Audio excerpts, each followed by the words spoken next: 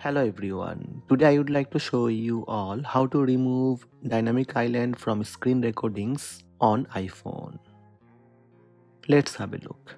Screen recordings are a great way to capture and share content from the iPhone display. On iPhone 14 Pro and Pro Max, the dynamic island is automatically captured.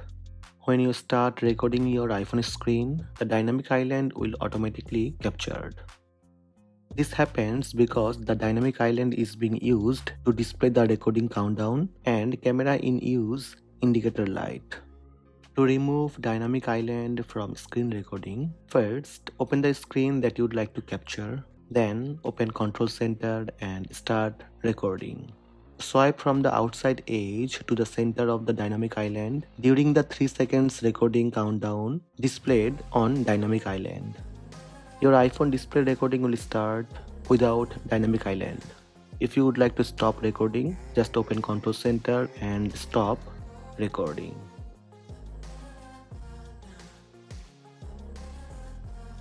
That's it. These are the steps to remove dynamic island from the screen recordings on iPhone.